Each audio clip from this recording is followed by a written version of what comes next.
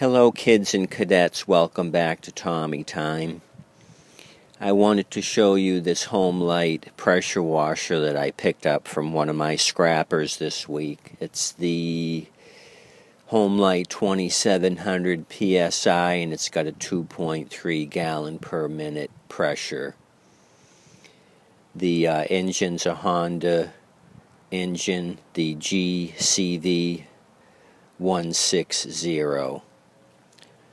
So I had it running earlier, but it was not producing any water pressure. So I went ahead and disconnected the wand from the trigger handle. I wanted to see if there was any water pressure coming out of the handle. So there was. I had a good stream of water out of the handle, so I took off the tip. The tip had been blocked. So I took a small piece of wire and cleaned out the tip, and it works fine now. So maybe the owner had put it to the curb. It was not spraying water. What the issue was a plug tip. I cleaned that out. It works perfectly. There was no extra tips with the unit, so I'm going to have to go online and order a tip kit. All I have is the 40-degree white tip. So I'm missing red, green, and the blue tip. For under $10 I can get a whole new tip assembly. So let's go ahead and see what this thing will do. I have the water hooked up to it already. So what you want to do is pull the trigger to get some water flow through the pump. You don't want to start with a dry pump. So I hold the trigger to the open position and let's give it a pull.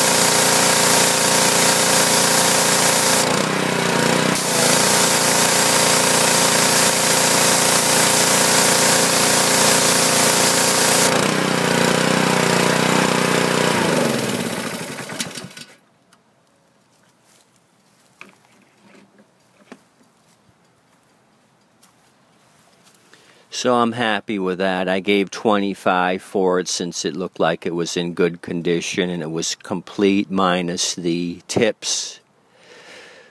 So for $25 I'm kind of happy with it. I think it'll be a good seller. I'll wait for the tip kit to come in and then advertise it for sale. It's springtime, people are out cleaning. This would be a great cleaner to have around the house.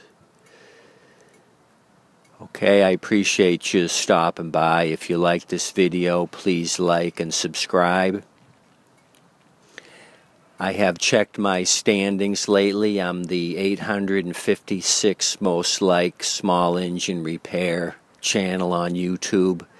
Thanks for all you subscribers for getting me to that level. I hope to make it down to 854 soon. Thanks again for watching.